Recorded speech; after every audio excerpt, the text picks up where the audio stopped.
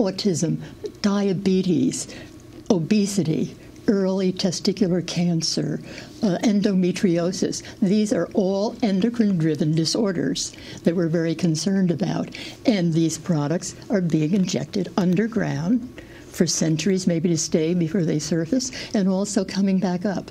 So the big problem is with natural gas, is dealing with the water when it comes back up. And the EPA now is conducting a national study looking at natural gas drilling. What do you think is the significance of the study, and is it funded well enough? Well, I'm concerned about the funding, actually, and the time limit on it, too. It's been given to the Office of Research and Development.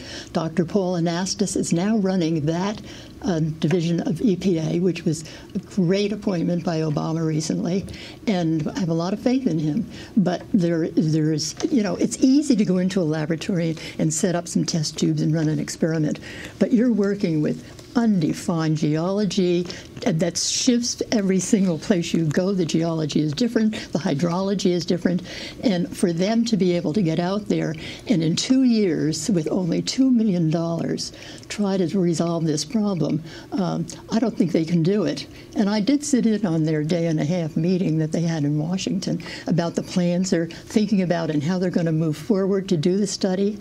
And I'm afraid they're going to get into what is called the stakeholder process. They're going to bring in people who know nothing about it, representing all the stakeholders, just like they did with the endocrine disruption panel that they put together in 1996. We have 5 seconds. 5 seconds. Okay.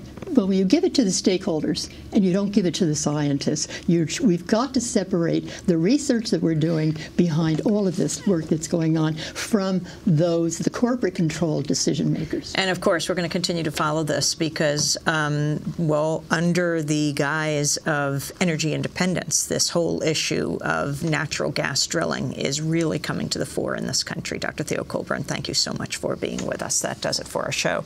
Democracy Now! Is produced by Mike Burke, Shrufo Cadusa, Armata Angeli Comet, Steve Martinez, Nicole Salazar, Hani Massoud, Robbie Karen, Mike DeFilippo, Peter Curry is our engineer. Special thanks to Becca Staley, Nick Gilla. I'll be speaking in Baltimore and in New Haven. Check our website. I'm Amy Goodman with Shrufo Cadusa.